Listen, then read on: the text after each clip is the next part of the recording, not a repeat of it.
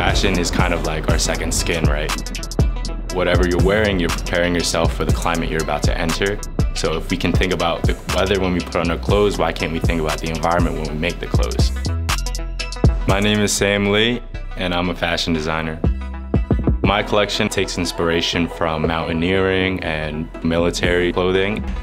It basically tells a story of the connection between human and environment. That's something that I think about daily when I'm designing. What am I leaving behind when I leave this earth? The ability to be able to think freely at Jefferson kind of pushes me to think of new ideas and kind of think outside of the box. Fashion is always evolving. Everything we do is an experiment. So every day we're redefining what's possible.